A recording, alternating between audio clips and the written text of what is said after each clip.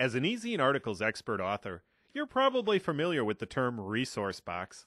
You know, the call to action, the place you put for more information. But did you know that a properly used resource box is probably the most powerful tool in your article marketing toolbox? This video will explain how you can create and utilize the perfect resource box to build traffic, credibility, and market exposure for you, your business, and your brand. A resource box is found at the end of your article and gives the reader extra resources to learn more about what they were just reading. In order to craft a highly effective resource box, you should include your full name, a link to your website in the typical URL form, and your unique selling proposition. If your author bio has a photo uploaded, which it should, a thumbnail of it will automatically appear in your resource box. The last thing in your resource box is your call to action.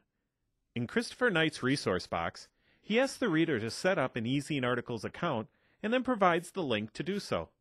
A perfect, simple call to action. Some items you might use to entice a reader to visit your landing page may include a free ebook, an MP3 file, a PDF document, additional graphs or reports, secrets about the industry, or even your eZine subscription information. Regardless of what you put in your resource box, make sure you don't tarnish your credibility by overdoing it. Keep it benefit-oriented to your ideal client. One thing you need to be careful of is to only provide one call to action. Don't get greedy. Just because you have their attention doesn't mean they won't leave. Don't list every website you own, awards you won, or products you're selling. There is no faster way to dilute your credibility than by listing information that has nothing to do with the content in your article. And remember that size matters. Make sure your resource box line count is no more than 15% of your article line count. What that means is if your article is 25 lines long, your resource box should be 3 to 4 lines long.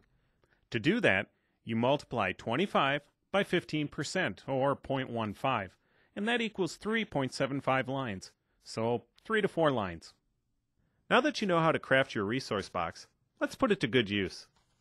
To create your resource box, log in to your member's account on eZineArticles.com. Go to Profile Manager and select Edit Author Resource Boxes from the drop-down menu. Here you see 3 tabs: New, Edit, and Tools. Use the New tab to create new resource boxes. You select an author from your account, name your resource box, and then type in the content. When you're done, click the Add New Resource Box, and it'll be saved to your account. Using multiple resource boxes saves you time by not making you retype one for every article that you submit to eZine Articles. To modify an existing resource box, click the Edit tab. Select the author and the title of the resource box you wish to edit, make your changes, and click Save. Please note that this will not change resource boxes in your current live articles.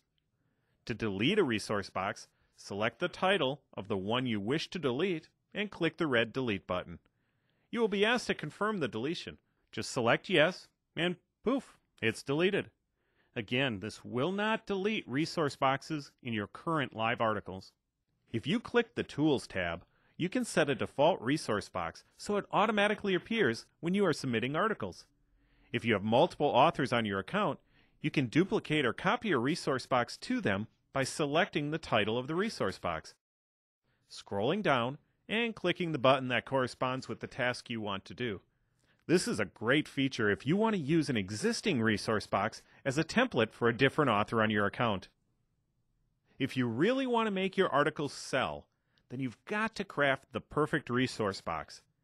Use the article body as your give to the reader, and the resource box as the take.